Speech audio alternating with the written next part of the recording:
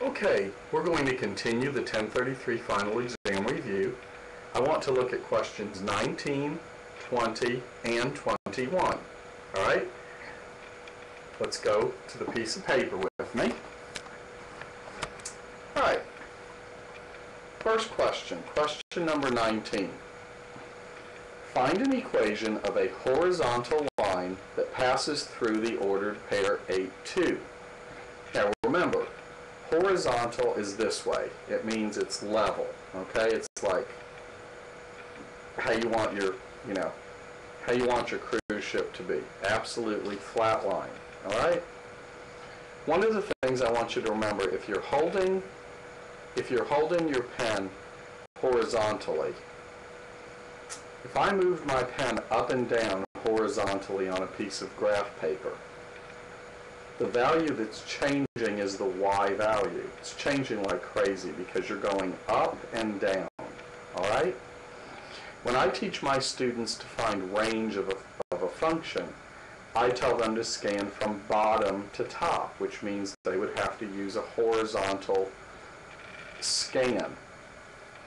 What that should remind you about is when you move a horizontal line up and down graph paper, you're moving along the y-axis. That tells you to focus in on the y value. So the equation of a horizontal line is going to have the letter y in it. We totally ignore the x and we just focus on the y. So my answer is y equals 2. Easiest way to remember it, horizontal line like this. When you move up and down on graph paper horizontally, your y value, how high up and down you are on that graph paper, is changing.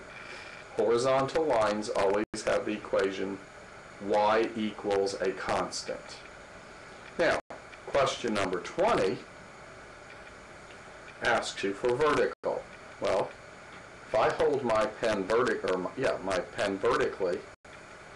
if I move this thing from left to right, which is sort of a vertical scan, on graph paper, the x-axis is changing like crazy. That's what's happening. I'm moving back and forth along the x-axis.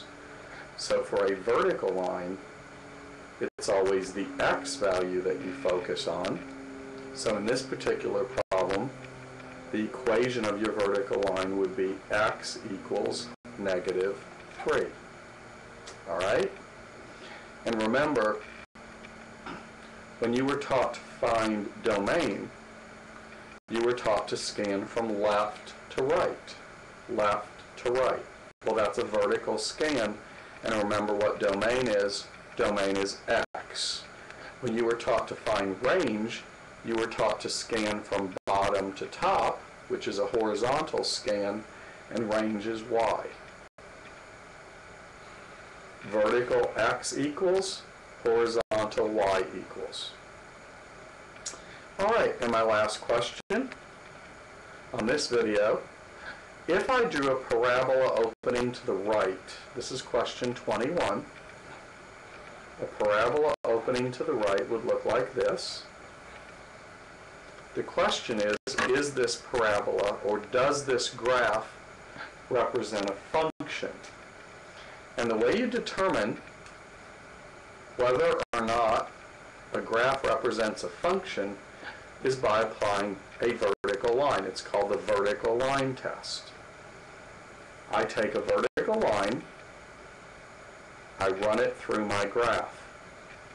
Now, this graph fails the vertical line test, and the reason it fails, to pass the vertical line test, in other words, to be a function, that vertical line is only allowed to touch your graph one time.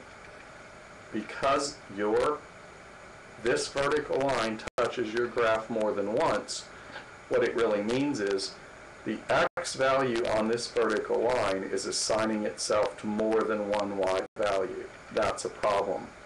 So no, this is not a function. And basically remember the way the vertical line test works. Take your picture and start imagining vertical lines running through it. If any vertical line touches your graph more than one time, the graph that you're looking at is not a function.